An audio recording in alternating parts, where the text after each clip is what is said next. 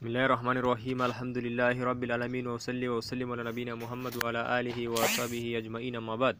The ideological attack by Bin Baz. The means for this attack. Question: what are the means which the West uses in order to spread the ideas and thoughts? Answer: the means that West employs in order to spread their thoughts and ideas are many. They include: 1. They attempt to conquer the minds of the Muslim children. They do this by infusing in them Western values and concepts, so that they believe that the best way to adopt in any matter is that of the West, whether it is with regards to what religion or sect they believe, or with regards to the languages they speak, or the manners, customs, and values which they adorn themselves. 2. Custody of a large group of the children of the Muslims in every country, concern for them and bringing them up, such that when they have absorbed Western thoughts, they return to their countries with a halo of praise and respect. They then acquire a position and authority in their countries, by which they begin to circulate the Western ideologies, establishing learning centers that conform to Western curricula, or are at least directly influenced by them. 3. The active drive towards promoting the learning of Western languages in Muslim lands, making them compete with the Muslims' language, especially the Arabic language, which is the language of the Quran, in which this book was sent, and by which the Muslims worship their Lord in their prayer, their rites, or their rites of pilgrimage, their forms of remembrances and glorifications, etc. From this is the encouragement of the destructive propaganda that fights against the usage and learning of the Arabic language, and attempts to weaken the conformity to it in the Muslim lands. They do this by calling to using colloquialism and by arranging numerous studies that intend to develop grammar in order to corrupt it, as well as for formalizing folk literature and matters of national heritage. 4. Development of Western universities and missionary schools in Muslim countries, and also initiating the role of kindergarten and play schools, hospitals and clinics, which serve as dens and nests for their evil aims. They encourage the higher classes to study in them, after which they help them to acquire posts of leadership and high position, until they become an aid for their teachers in following their plots and plans in the Muslim lands. 5. They attempt to control the education curricula in Muslim land and drawing out their politics, either directly as occurred in some Muslim countries when the priest Dunlop undertook that task there, or by indirect methods. When the task was undertaken, most of the successful students who studied in Dunlop's schools and graduated from them arose as a destructive pickaxe in their country, or one of the enemy's most lethal weapons. Such students strive hard to influence the educational curriculum and steer it towards secularism, an ideology which does not center around having faith iman in Allah and His Messenger, but rather steers towards atheism or towards immorality and corruption. 6. The large number of individuals amongst the Jews and Christians who have undertaken the study of Islam, Arabic language, compiling books and taking position of teaching in universities, until they created an ideological turmoil and confusion amongst the educated Muslims, which they hurl at those they are teaching, or with which they fill their books. This happened to such an extent that some of the books become source works, which literates and successors are referred to in matter of ideology or history. Many people who are responsible for creating some of these ideological turmoils in the Muslim countries were actually Muslims who graduated, and at the hands of such people, the praise and awe in which surrounded such graduates helped them to achieve this, as well as achieve their post and position, such as important posts in teaching and leadership. So they completed what their teachers had initiated of corruption, and fulfilled what the teachers could not achieve, because these students were offsprings of Muslims from the same skin, ascribing themselves to them and speaking their language, and Allah's help is sought. 7. A large number of missionary workers calling to Christianity have gone forth amongst the Muslims, performing their work upon them. Such missionary activities are based upon well-studied principles and upon a large scale, employing hundreds of thousands of men and women. Huge financial budgets are set aside for this task, and they are aided in such a way that their task is made easier, and obstacles are removed for them. يريدون ليطفئوا الله بأفواههم والله متم نوره ولو كره الكافرون. And they want to extinguish the light of the religion of Allah with their mouth, but Allah will bring His light to perfection and completion, even though the disbelievers hate it.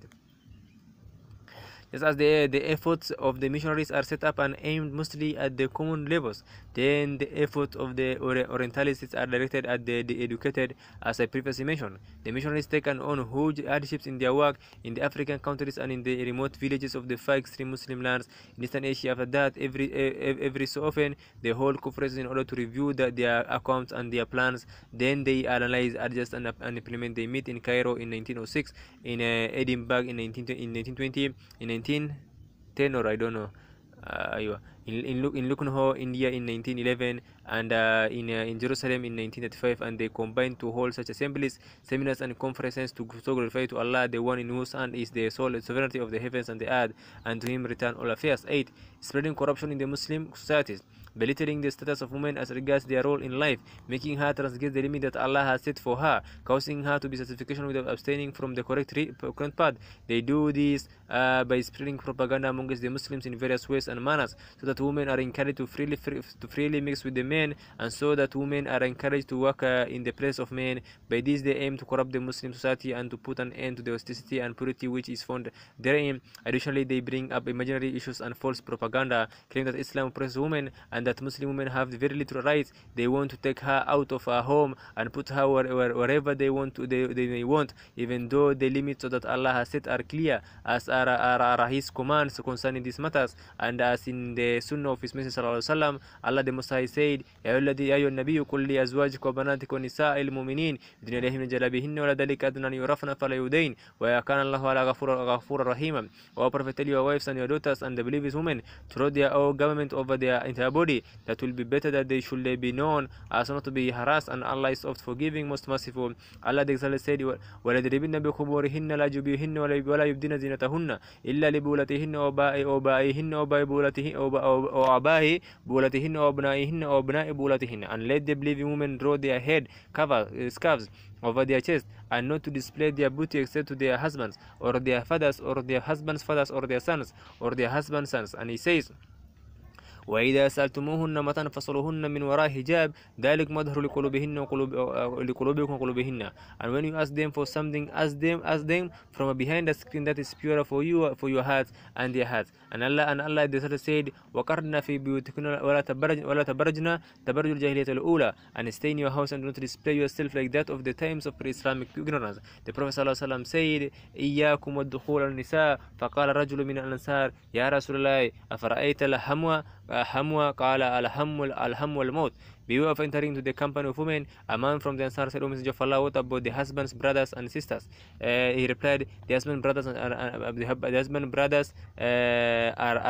the relatives are dead.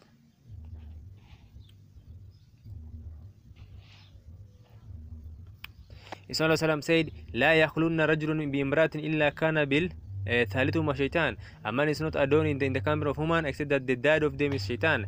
9. The building of churches or temples in the Muslim lands, and spreading great amount of word on them, beautifying them, making them very conspicuous and noticeable, and building them in the largest and best locations.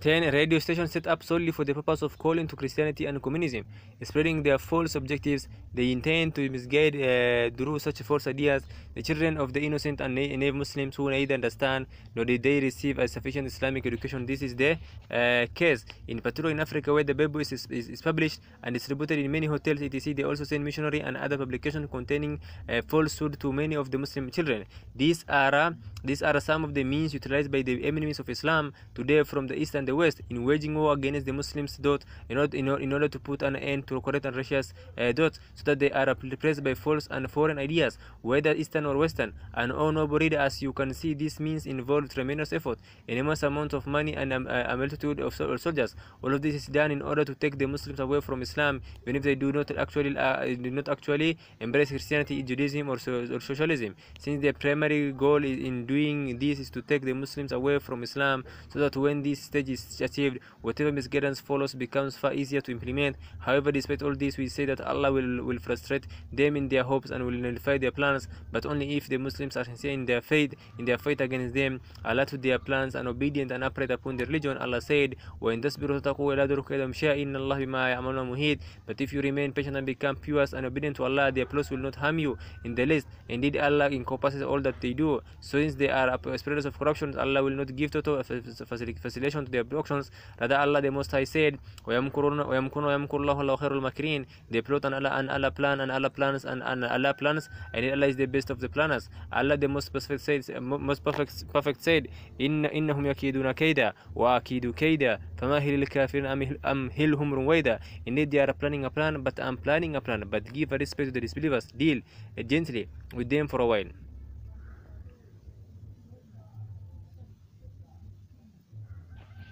Allah the Mighty and Majestic said, يا أيها الذين آمنوا إن تصبروا يا أيها الذين آمنوا إن تنصروا الله ينصركم ويثبت أقدامكم. Or you who believe, if you help the cause of Allah, He will help you and plant you a fit family.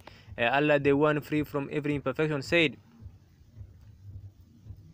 وينصر الله ما ينصره إن الله حكيم عزيز. الذين إن مكناهم في الأرض أقاموا الصلاة وآتوا الزكاة وأمروا بالمعروف ونهوا عن المنكر ولله العاقبة الأمور. And indeed, Allah will help those who help His cause. Those who help His cause. Truly, Allah is the most powerful, most mighty. Those who, if He give them power and authority in the land, establish the salah prayer, give the zakah, command the good and forbid the evil, and with Allah rests the end of the all affairs.